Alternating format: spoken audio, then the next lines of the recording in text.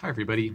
Over the last few weeks, I've been having a growing number of patients who are coming in and saying, like, I'm just not doing quite as well. My energy is kind of waning, or my mast cell activation syndrome symptoms are getting worse, or my gut's not doing quite as well, or my exercise recovery is not as good, or just like kind of these different symptoms where it's like just in the last few weeks, not doing quite as well, maybe within the last month. And in a majority of those cases so far, some of them I've just chatted with a couple of them today actually, but the majority of those cases, they just need to optimize their level of vitamin D intake, and that's the missing piece of the puzzle.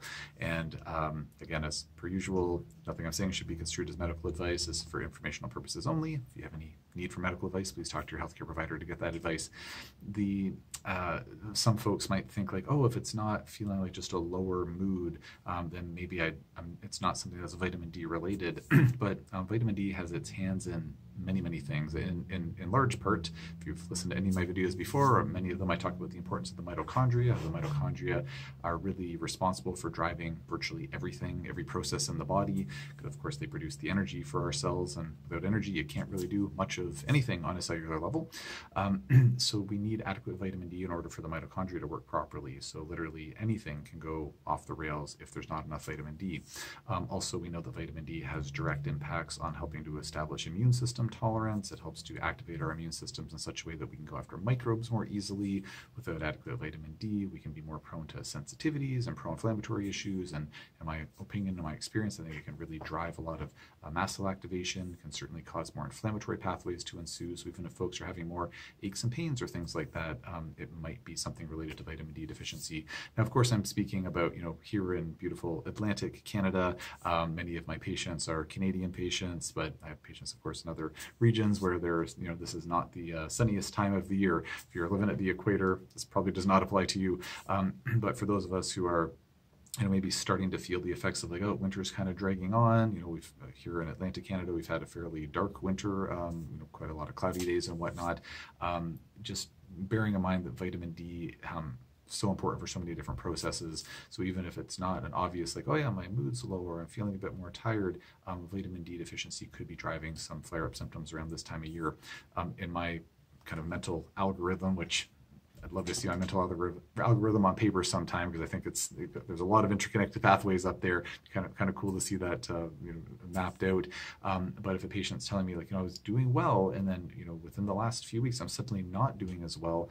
Of course, I'm asking about like, did something happen? Did you have some kind of a stress or a trauma? Did you have an infection? Did you get COVID? Did you run out of your supplements? Like, obviously trying to figure out like, what are the factors surrounding this? But for the patients where it's like, no, nothing really stands out. Like, it's just kind of been just over a short, few days or a couple of weeks, I'm just like kind of going downhill. The vitamin D is kind of near the top of my list of suspects for folks living in this climate. So if you're listening to this thinking like, oh my gosh, that's been happening to me too, please consider talking to your healthcare provider about just making sure that you're getting an optimal dose of vitamin D. And what is an optimal dose? And that's maybe a conversation for another day. But to talk to your healthcare provider about that to hopefully get that figured out. So yes, please think about vitamin D. Very important for lots of different reasons. Also, just while I'm on the topic of vitamin D, I had a really great interview with a clinician named Dr. Sandra Timburik. She's another naturopathic doctor from out in British Columbia. On my Overcoming Chronic Illness podcast, we had a great chat about something called vitamin D receptor resistance. Also a really fascinating area.